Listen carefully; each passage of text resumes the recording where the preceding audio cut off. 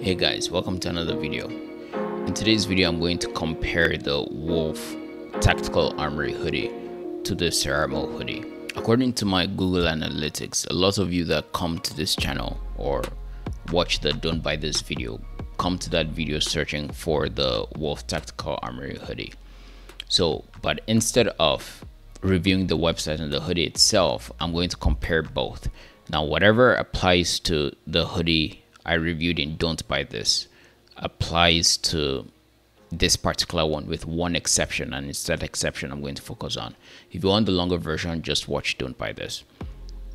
Now the reality is the item you will receive in the mail, regardless of which website you buy from or which image it's being sold at or sold as, will be the image on Wolfe.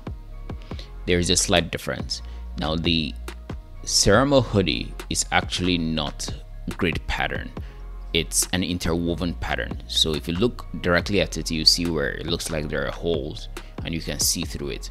That's because it's knit and the pattern is supposed to look like it interlocks. It is called a basket weave pattern. It's the same type that we made. The one on the Wolfe Supply website looks like a grid. It's what they call a waffle pattern. If you're manufacturing this in China, they will likely tell you it's a waffle pattern. The waffle pattern is made of fleece, so it feels hot, it's not breathable, and it's 100% polyester. The knit version is a little more breathable, even if it is polyester, so it feels different and it looks different when you get it in the mail. Now, regardless of which one you buy these, because the image being used on the Serremo website, on the Serremo version, is an old image, and the original manufacturers, no one knows who they are, but Chinese manufacturers use that image to sell these other versions that they've made with fleece. From my experience, the Serremo image sells more, so most people use that to advertise. The one on Wolfe sells, but it doesn't sell as much as the other.